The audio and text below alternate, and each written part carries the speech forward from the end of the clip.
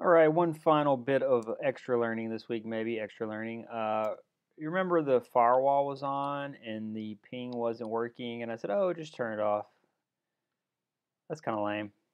So we're going to turn the firewall back on, and then we're going to talk about what we can do to actually fix the problem instead of just ignoring it. In the lab, doesn't matter, we'll just ignore it. But in the real world, you might want to actually make it work the right way. So we look now, the ping stopped working. So what we can do is we can go to advanced settings.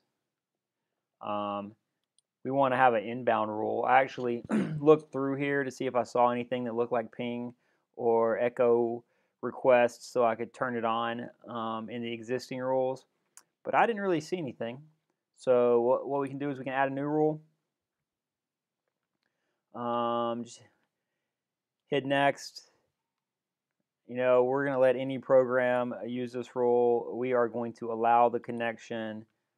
Which of these rules do we want it to apply to? Our private network, our public network, or our domain? I'm going to leave them all checked for now. I'm going to call the rule ICMP and then hit finish. And if we look at the traffic, now the ping's being allowed. So let's actually look at that rule because I did not see where we actually set the thing I wanted to set. Yeah. So that I skipped a step somewhere. We actually wanted to pick ICMP v4 as the type. So I'm going to go ahead and hit OK. That basically what I did the first time through, did a rule that let everything through. So let's go ahead and do this again and see where I missed that step. So we want to, why did I hit that twice?